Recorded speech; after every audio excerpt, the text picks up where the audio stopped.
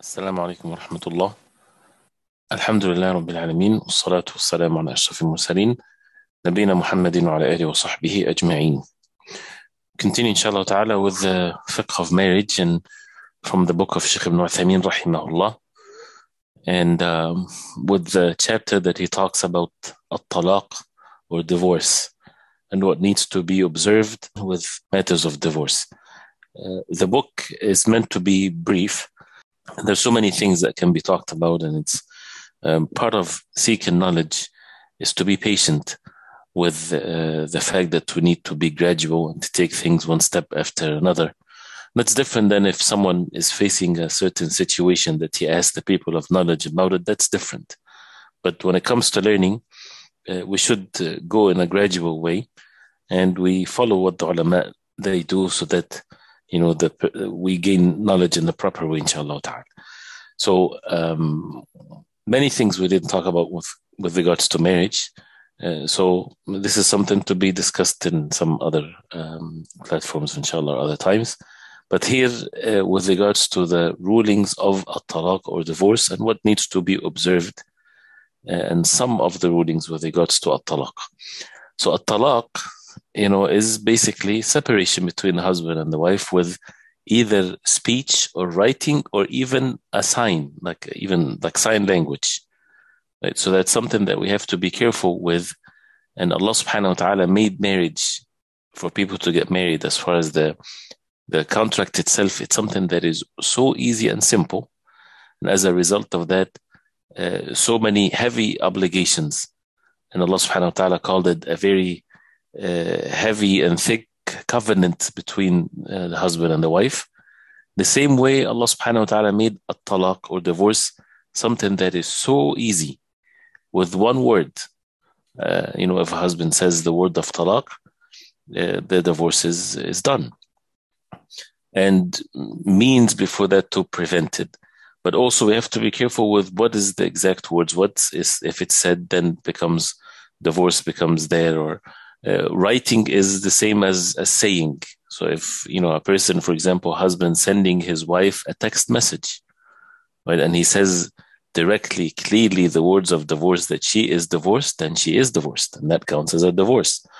Or with sign language, if it's very clear and the person, intended clearly that this is divorce, as it's going to be discussed, inshallah ta'ala. What is the ruling of the talaq? What is the original ruling of it? Because as the original ruling of marriage, as we said, it can be for someone it's forbidden, or for someone it's obligatory, for someone it's recommended, for someone it's makruh or disliked. The same thing for the talaq. But the original ruling of the talaq, as the Sheikh, he takes the opinion that it's makruh. It's something that is disliked. Why? Because a person, when he divorces, many of the benefits that are mentioned earlier with regards to marriage is basically missed. The person would miss out on great rewards by having the marriage in place. And of course, if it involves for the family to be affecting it in a harmful way with children, and also for the wife and for the man, all kinds of things that can happen as a result of the divorce, which is not liked. Therefore, it makes it something that is disliked. And the hadith that the Sheikh mentioned, even though the hadith is weak, but it's been something established among the people of knowledge to mention this. أبغض الحلال إلى الله الطلاق. The most hated halal to Allah is at-talaq or divorce. So yes, it's permissible to divorce. It's not a sinful thing to be or to do divorce, but it's makruh. It's not something that is, even when people hear about it, it's not a very pleasant thing to hear. For example, someone is divorcing, mashallah, congratulations. It's usually for marriage, but not for talaq. And he mentioned, rahimahullah, that at-talaq, sometimes it's a necessity. It has to be done. That's why Allah subhanahu wa ta'ala made the rulings of talaq or divorce, because sometimes it's important to be done. Whether it's harm happening to the woman by staying with a man that is causing so much harm to her, or the opposite, the man is being harmed as a result of continuation of marriage, or any other things other than that from the objectives of marriage. And from the mercy of Allah subhanahu wa ta'ala, that Allah subhanahu wa ta'ala permitted it for the people and did not make it difficult for them, as Others, they think, for example, in some forms of Christianity where it's forbidden for them to get divorced. And it's something that is impractical, something that is against the nature of the human beings, which shows the difference between Sharia that is perfect and it's universal versus something that is with alternation and altering with things with like men, they would change in the rulings from Allah subhanahu wa ta'ala. So, and he says that if a man, he hates his wife so much and he's not able to have the patience with his wife, then there's no harm if he divorced. But then things has to be observed. So we're talking here about not what are the things that would make a person divorce his wife, or a wife asking for khula, which is not the subject here. Is briefly talking about what are the things to be observed if already the talaq is going to be done from a fiqh perspective. The first thing is that he should not divorce his wife when she is in her menses, in her monthly menses. It is not permissible to divorce her while she's in that state. And if he does this, he is disobeying Allah subhanahu wa ta'ala and his messenger sallallahu alayhi wasallam, and he's committing a sin to divorce his wife while she is in her menses. And in that case, it's mandatory upon the husband to take his wife back. So if it's the first or the second time of divorce, he has to take her back. And he has to wait till she is clean from the menses. And then if he wants to divorce her, then he can. And as it's going to be mentioned in the second case, but with the condition that he did not have relations with her after she is purified from the menses. So, and what is needed to be then, or to be on the safer side, is that if that happened, that he divorced his wife while she's in her menses, then he has to take her back, and he has to wait till she is purified from the menses. And what's more recommended is that he stays, keeps the marriage till the next menses period, and then after she is purified from that, then either he would keep her, or if he wants to divorce, then he can divorce them. So this is the first point, that it is not permissible to divorce while the woman is in her menses. And that brings in something that we have to pay attention to, which is also related to what's coming next, is that many people, they divorce, just as an anger in a moment, and they would say the words of divorce. And this shows their irresponsibility and people not guarding what they say. Divorce is not, since it's easy to divorce by a word of mouth, but men, since Allah subhanahu wa ta'ala gave them this responsibility that divorce is from the man, and Allah subhanahu wa ta'ala gave him the quality to have patience and to control his anger and to control himself. So that's why he has to be responsible for this, and not to divorce just because the wife said something that angered him, or because the wife says, divorce me, divorce me, divorce me, because they're arguing. And then he would just get angry and gets an ego issue, and then he says that she's divorced. All of that is irresponsibility for the man, because when he's saying it like this, what if she's in her menses and he's not thinking, he's not making decisions in the proper way, and he falls into a sin if he divorces her during her menses? Someone would say, well, if she's in her menses, it's easy to figure that out immediately while they're arguing. So he can say, well, she's not in her menses, so I can divorce her. And that's not irresponsible action from him. But then the second point shows that still the person has to make such a decision in the proper way. So that's why the second thing is that it's not permissible to divorce one's wife when she's clean. That means she does not have her menses. But in time of tuhur, the time of the period of purity, that she's not in her menses, but if they had relations, right, it is not permissible then to divorce her in the times that she's not having her menses, if they had relations, intimate relationship, unless of course she's pregnant. So meaning that if a man wants to divorce his wife and she's not on her menses, she is, but they had intimate relationship from the time that she finished her menses, in that period of being pure, then it's not permissible to divorce her till she gets her menses, and then she's purified afterwards, and then after that he can make the divorce. Unless she is pregnant, then in that case the divorce is valid, right? Because when she's pregnant, she would not get her menses. And Allah subhanahu wa ta'ala says, يَا أَيُّهَا النَّبِيُّ إِذَا طَلَّقْتُمُ النِّسَاءَ فَطَلِّقُوهُنَّ لِعِدَّتِهِنَّ. O Prophet of Allah, if you divorce the women, then divorce them to their prescribed period. Ibn Abbas radiallahu anhu, he said, لا يطلقها وهي حائض, is not to divorce her when she's in her menses, ولا في طهر قد جمعها فيه, and not in time of طهر or purification, but he had relations with her. ولكن يتركها إذا حاضت وطهرت طلق تطليقا. Rather to leave her if she till she gets her menses and then she's purified, then he divorced her one time. So the first two things, that it's not permissible to divorce during the menses, and it's not permissible to divorce when she is in the state of purity, but they had relations in this time. The second thing is that he should not divorce if he divorced more than one time.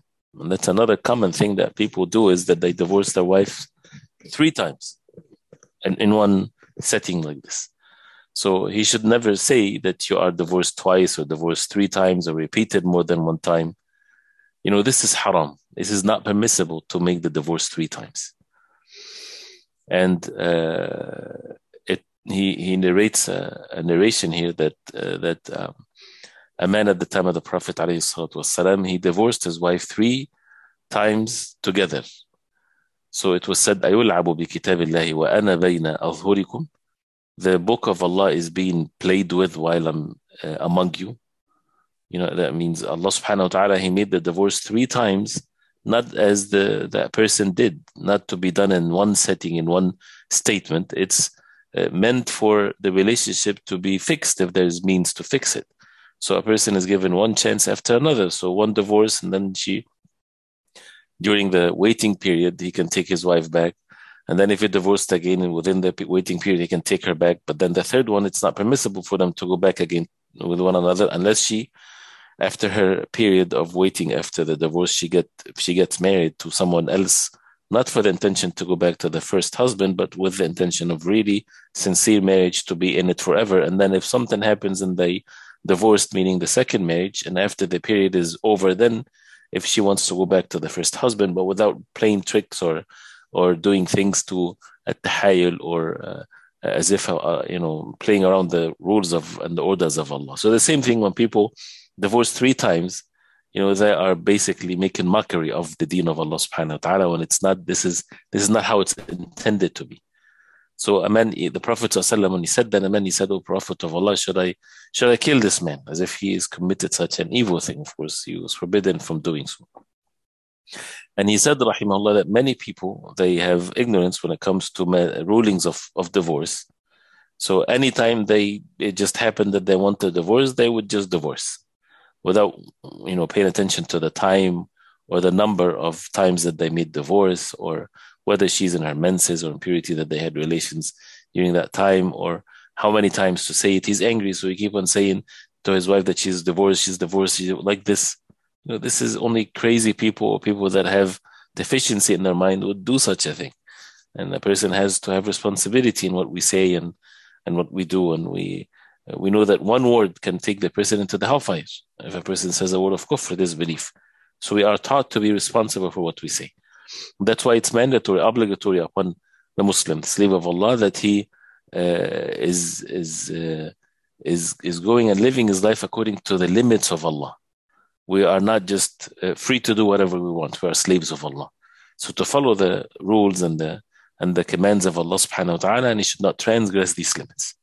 And as Allah subhanahu wa ta'ala said in Surah Talaq itself, وَمَنْ يَتَعَدَّ حُدُودَ اللَّهِ فَقَدْ ظَلَمَ نَفْسَهُ. Whoever transgress, go beyond the limits of Allah, he had wronged himself. And he said, وَمَنْ يَتَعَدَّ حُدُودَ اللَّهِ فَأُولَٰئِكَ هُمُ الظَّالِمُونَ. And whoever transgress the limits of Allah, they are the ظالمون, the wrongdoers. So this is the end of this brief chapter. And then after that, the next chapter will talk about what the outcome, or what deeds or things or rulings that applies as a result of the divorce afterwards, after the divorce. But this is just to mention how the divorce is done. And this is the divorce that is bid'i, or innovative one, which is wrong. That's why talaq sunnah, when the ulama, they say talaq sunnah, the talaq according to the sunnah, not to think that this is a recommended. That means it's recommended for people to divorce, but it shows the proper way to make divorce. If divorce is the right decision to be made, is to be done when the woman is not in her menses, and it's in times of purity that they did not have intimate relationship in, and it's the first or the second one, and that of course you see the wisdom behind it. There are all kinds of rulings to prevent the divorce from happening, to avoid the moments of anger. Many people, they regret, they divorce, and then they come after the next day. They go to a sheikh and they ask him, I divorced my wife, what do I do now? It was a moment of anger, and then the next day they're fine with each other. And it shows that sometimes an action of irresponsible action can affect the person for the rest of his life. How many people, for moment of anger, they do road rage, they can kill someone or hurt someone or things like this. And that's why a person should not act when they're angry. They should wait till they're calm, and they would make then decisions based on also the knowledge of the deen of Allah subhanahu wa ta'ala. And that's why even the iddah period, as is going to be mentioned, why there's a waiting period, and it's the right of the husband to take his wife after the first or the second divorce in the waiting period, and she is to stay in her home and not to leave her home. All of these are means for them to go back together, and to take all the means that if there is any chance for the marriage and that family to be preserved and to be protected, this is basically what pleases Allah subhanahu wa ta'ala. Otherwise, if it's better off than for them to be separated, then this is Allah subhanahu wa ta'ala would make it easy for them then, if they follow the rules of Allah. So we'll stop here, inshallah, and we continue next time with more of these rulings, inshallah. Okay, barakallahu feekum, inshallah, we'll continue next time. And we have the next class in 10 minutes, inshallah. Wa sallallahu wa sallam wa baraka ala Muhammad wa sahbihi wa sallam. Assalamu alaikum wa rahmatullah.